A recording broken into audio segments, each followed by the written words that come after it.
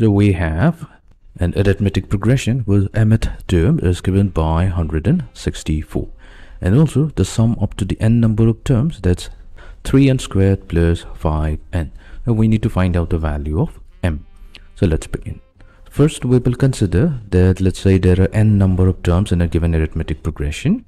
Then it's given here that the sum up to the n number of terms, that's 3n squared plus 5n. So this is the sum up to the n number of terms, assuming we have a1 plus a2 plus a3 plus a4. So let's say this is our sum up to the n number of terms. This goes on and on to the nth term. Now what we're going to do, we're going to replace the value of n with n minus 1. So when we replace n with n minus 1, then s of n will become n minus 1. That will be equals to 3 times, all we're doing is replacing the value of n with n minus 1. So I have 3 times n minus 1 squared plus 5 times n minus 1.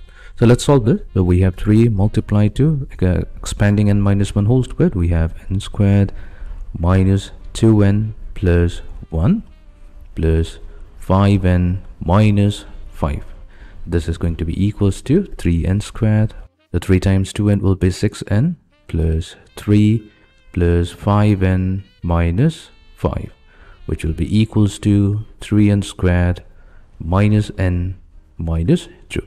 So this is the value of s of n minus 1. Actually, s of n minus 1 simply represents, we consider the same arithmetic progression, then we find out the sum up to the term which is previous to the nth term, that means up to a n minus 1. So this is what we are trying to do.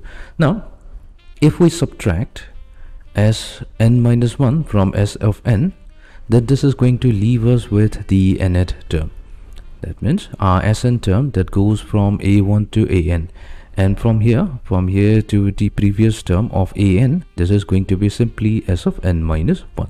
So when you subtract s of n minus 1 from s of n, this is only going to leave us with the nth term. Now let's do that.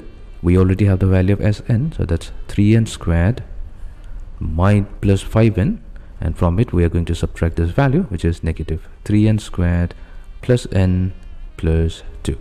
This is going to be equals to an, the nth term. The 3n squared negative 3n squared, so 5n plus 5n as n will be 6n plus 2. Now this is equals to our nth term. So that means our nth term is given by the form 6n plus 2. Fine. Now here the mth term is given is 164.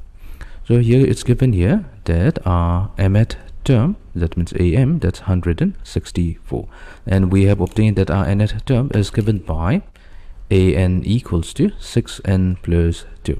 So that means if we want to find out the mth term, all we have to do is replace the value of n with m. So we have 6m plus 2. So we have 6m plus 2. This is equals to 164. So let's solve for the value of m using this equation. So we have 6m equals to 164 minus 2 will be 162. So that means m value will be equals to 162 divided by 6. Now we know that 6 times 2 is 12, and that leaves us with 42, so 27. So that means the value of m is going to be equals to 27.